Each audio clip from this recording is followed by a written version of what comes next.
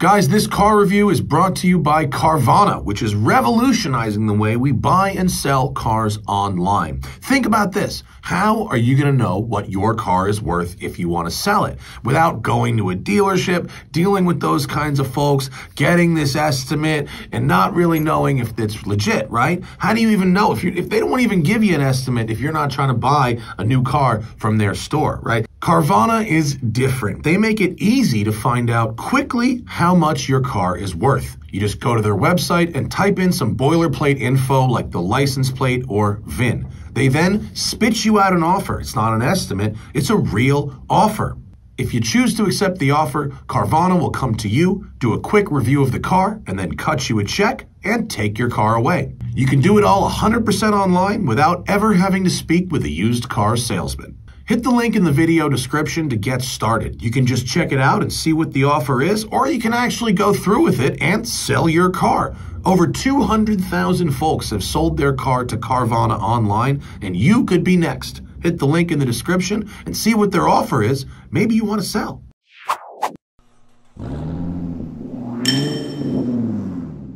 Guten Morgen. Hello, everybody, and wow, what a day do we have for you, and what a car! So good. It's Half so good. $1 million. $534,000 out the door. The Ferrari 812 GTS, mechanically identical to the 812 Superfast. And if you haven't seen my video of the 812 Superfast, definitely go check that out. GTS features a power retractable hardtop and some really nice buttressing work on the rear end. Ferrari will tell you that this is the first series production front engine rear drive V12 convertible since the Daytona. Right. And that is true only really depending on where you draw the line at series production, because the 550 Barchetta, they made 498 of those. The 575 Super America, they made 559 of those. The 599 Aperta, they made 80 of those, and the F60 America, they made 10. So is this because they'll make as many of these as they can sell? Many and as the they'll other ones sell. Are limited Correct. to some sort of production limit? Okay. Correct. Right. So series production, you order one and you will get one eventually. 14 seconds is the time it takes for the top to deploy up or down, and you have this fabulous power rear window which you can lower independently. Genius move. That's a pro level move. The engine, identical to the Superfast, 789 horsepower, 6.5 liter V12, making 589 pound-feet of torque. 80% of your peak torque is available at 3,500 RPM. Peak horsepower is available at 8,500 RPM, and the red line is 8,900 RPM. That is so great. It encourages you to rev it out. You have to rev it out to get everything out of this car. Yep, you get the 7-speed dual clutch transaxle,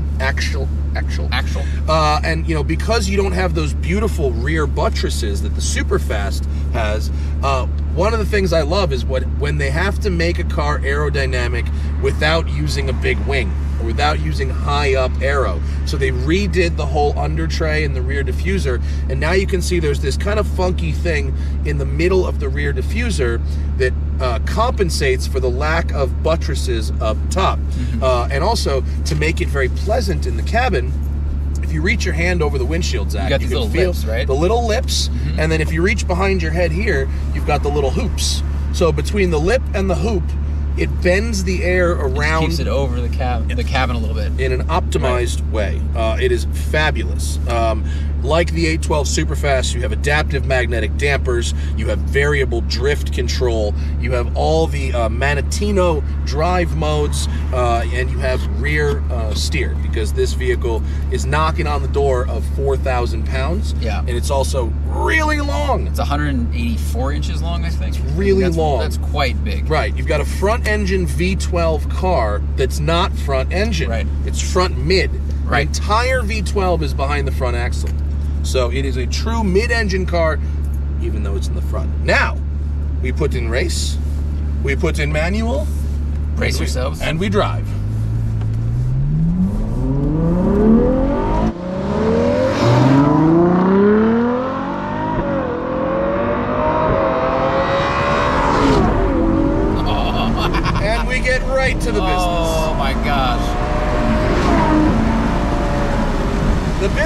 by the way, is waking the dead. That's what this car does. Woo!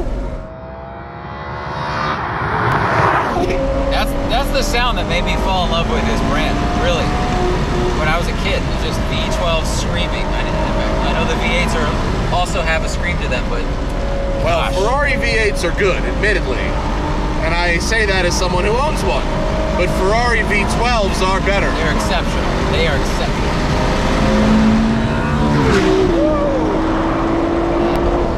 0 to 60 in under 3/4 mile, 10.4 at 138. Yeah. But more importantly, we have come to the tunnel. I think, what do you think, 5, Zach? Second gear from 5? Yeah, I think that sounds good. Second gear, 5,000 RPM. Actually, let's just let it clear, huh? There's no one behind us, obviously. We started before the tunnel, just for you guys to hear. First gear, 1,000 RPM. Oh, God.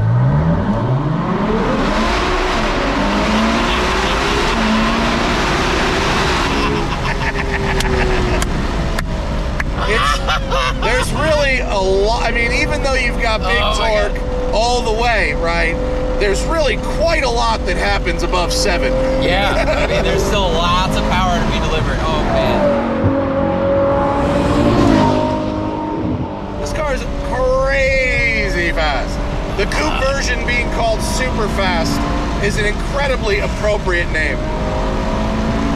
But what's really, really, really impressive is the agility. The weight, the fact that it's front, rear, the fact that it's so long. It should not be as agile, but rear steer is magic. Well, I think it's 47 front, 53 rear weight distribution. Yeah, so like that's how much weight they've set in the back by moving the axle rearward. It's got a transaxle DCT, of course. Because it's naturally aspirated, there's no turbo surge. You have a linear torque curve, so you can roll into it at any RPM and expect roughly the same result. Wow. Yeah, and I know how fast we're going because I have this display right here in front of me on the dash, and I have it in the performance setting, so I can see our Gs, our revs, and our miles per hour. Never again do you have to go, you know how fast that was? They know. Yeah, that's exactly what this is for. It's a gimmick, but I like it. I do like it.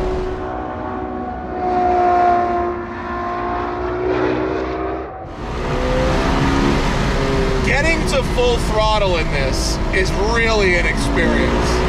Oh my God. The sound is perfect, dude. It's perfect. There's a real limited number of places you can actually get to full throttle. Malibu isn't really one of them. You need room. Yeah. What are, like Texas. Where are all these trucks going? Is there something we don't know? I don't know.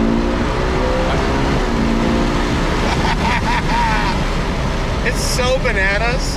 What setting are you in right now in terms of suspension and all that stuff? Race. Just regular old race.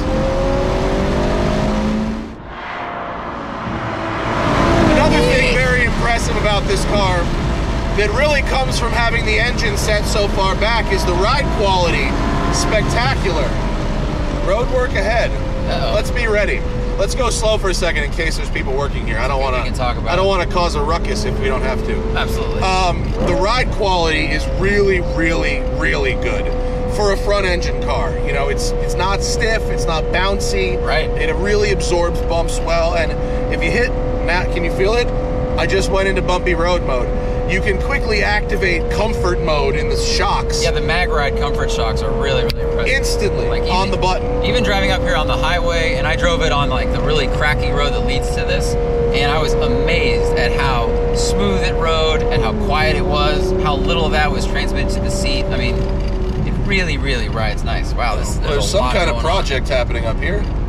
Well, that's okay. It's there. We're going there.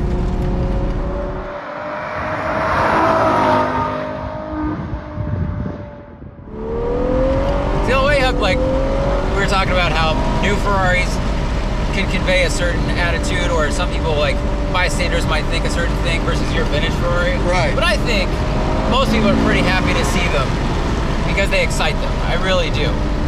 What I found at Cars and Coffee were that people were very attracted to this car. They thought it was the coolest. I think it's pretty gorgeous. And a bunch of my rich guy friends, when I posted a picture on Instagram, said that they had them on order. Like 5, 6 different people. Yeah, I totally get it. I mean, the proportions of this with the short deck and the long hood, what's not to love, really? Well, if you're a purist, I suppose. Whoa! If you're a purist, you know, it adds 180 some odd pounds. Whatever. That's my attitude. I'm deep into whatever. Like,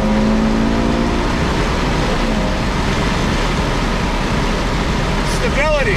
geez. Lots of stability. I mean, it should be stable at speed. Whoa!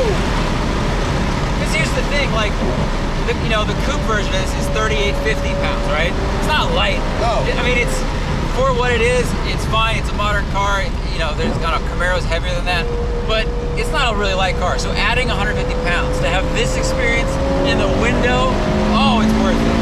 It's worth it. And it employs tricks.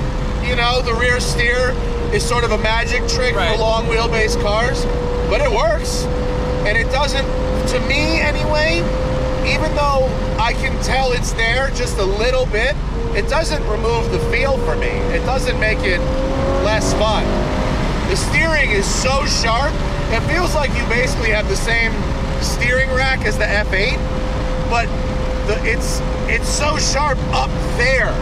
Like, do you like to ride in the front or the back of a roller coaster? Oh, the back. I like the back. Yeah. But sometimes the front is good. This is like if you want to, if you're a front of the roller coaster guy or girl or non-binary, then you might want the mid-engine car because it feels like you're driving from the front axle. Right. If you like the back of the roller coaster, this offers that type of experience where you're controlling the front, but you're also following it. It's not bad, it's just different. But I like this position more than the AMG GT, where I feel like I'm holding onto the back of the roller coaster. Yeah, well, you've got a little more car behind you here, so you're not like really fully sitting on the rear axle. Yeah, I don't like sitting on the rear axle, because then I feel like the hood is moving and I'll move after, like a fire engine with an axis. Sorry, I keep mobbing. I can't help myself. It's really like makes you want to go really fast.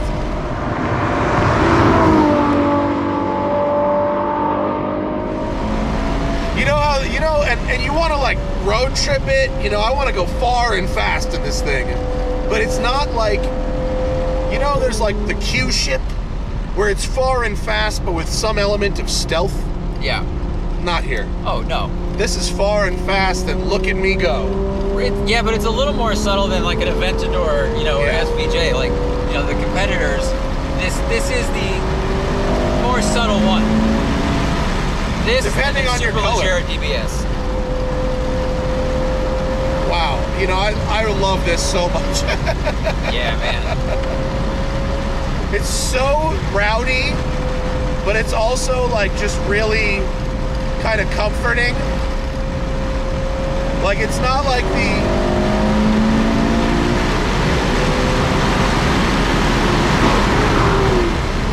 fourth gear doesn't end.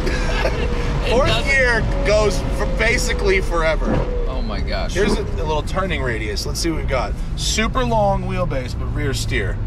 Right? So that's what you got. It's actually, it's pretty good. Believe it or not, that may not look so great on video, but believe it or not, for a car of this length, that's pretty good.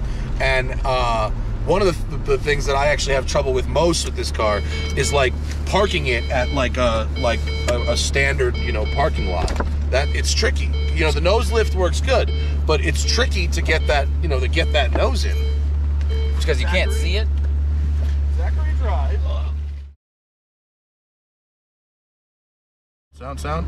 All right, well, I apologize for the audio thing. Zach's lav is working. I will speak into this mic, and there we are. All right, I'm going to shout and giggle now. Enjoy yourself.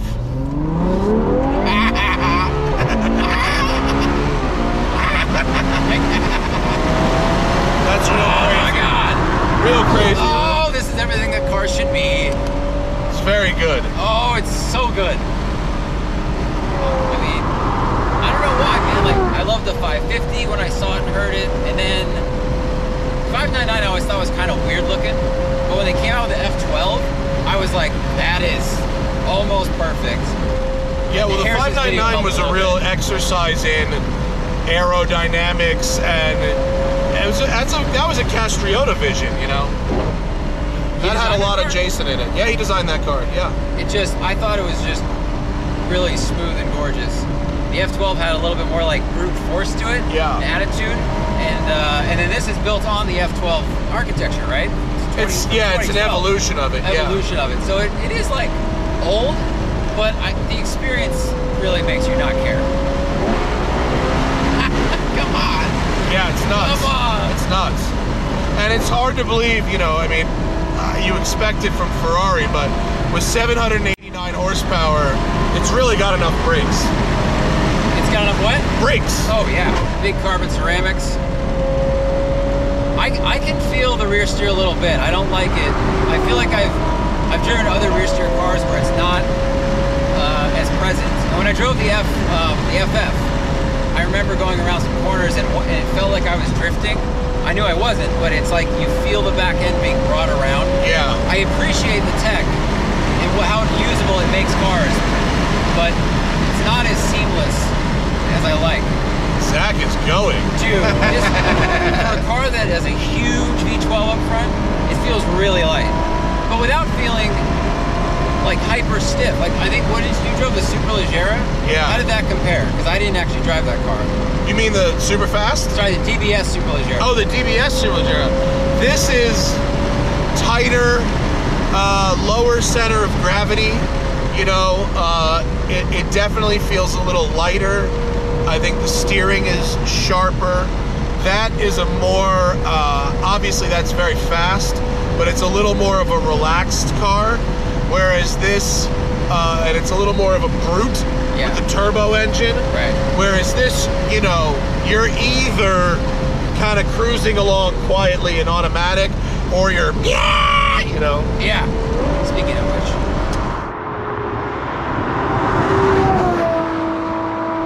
Which you should be doing the latter, by the way. Whee! Wow, man. Wow. What an experience. Right? And this sound, the DBS does not have this sound. No. The turbo's muted, and this is special. Nothing has this sound. Not anymore. Aventador. You know, the Aventador is actually different. You know, that engine... I'll let you finish. Oh my gosh. I love how it rips the downshifts. Yeah, the transmission kicks the perfect amount. Yeah. The Aventador engine feels like it has more rotating mass.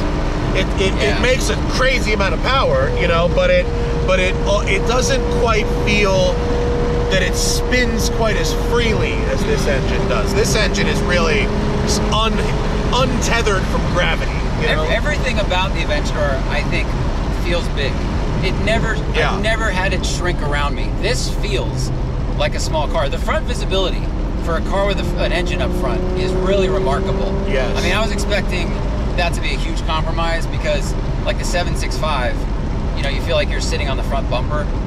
This drops away, and the seating position is a little bit high, which helps. I think they've tricked us a little by making the seat an inch or two higher than it would be in, say, a Corvette. Yeah, in a Corvette, you'd be sitting on the floor. And then you're kind of looking at the wheel. But still, the engine, and this is because we have dry sump, right? The engine is shockingly low. Super low. For a dual overhead cam V12, there's no huge bulge in the bonnet. Yeah. You know? Yeah. And if you open the hood, there's a ton of empty space in front of the engine. I mean, you could put a couple of headlights and another, maybe a 2-liter four-banger up. Yeah.